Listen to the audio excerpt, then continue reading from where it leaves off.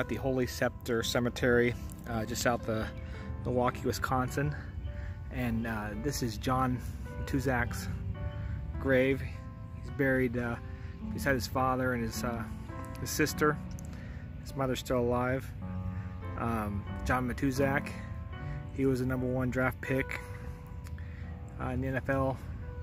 He went on to win a couple of Super Bowls with the LA Raiders.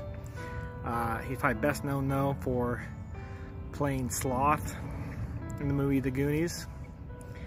He died at 39 years old of a drug overdose, and he's buried here in the Holy Sepulchre Cemetery outside of Milwaukee. He had unfortunately had a hard time with drugs and everything, and the story lies, he also had a couple other movies and did a lot of TV shows and stuff.